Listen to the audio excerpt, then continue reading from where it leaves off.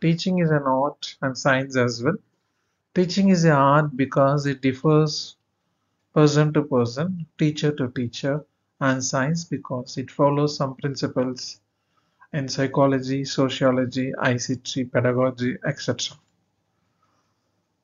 The presenter, as a teacher educator, used to teach the structure of a science lab to the student teacher of B.Ed degree program.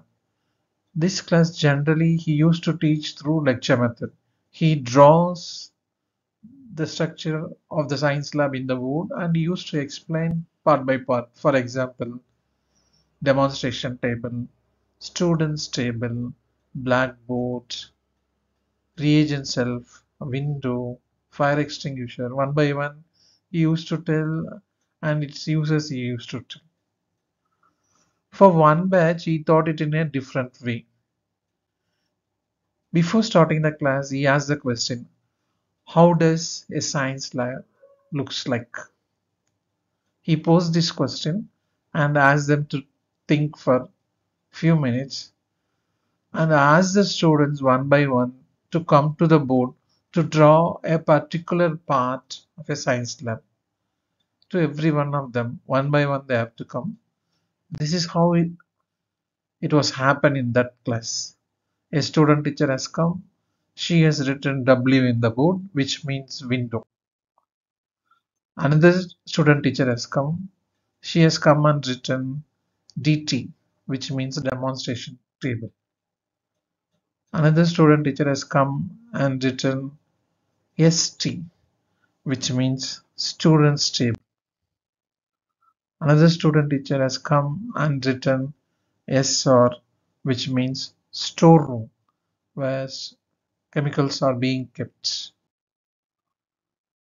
Another student has come and she has written RS, which means reagent shelf, where reagents are kept. And another student has come, she has written FE. FE means fire extinguisher. For precaution, it will be there in the science lab. Another student teacher has come and he has written WB, which means weighing balance. Another student has come, he has written EF, which means exhaust fan.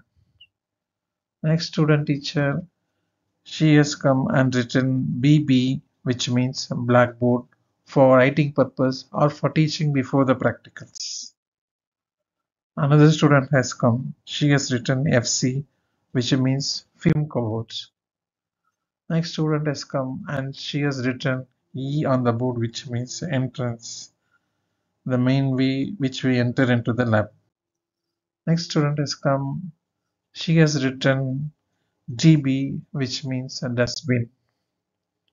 Finally, there were around 20 student teachers in that class, and every one of them they have come and written in the board. If we look at the final structure of the science lab, it has almost all. It has almost all what would have been in a general pedagogy textbook. So this made the class very wonderful, and this is the outcome of a interactive class, participatory class, and this is almost looks like what we have to teach them.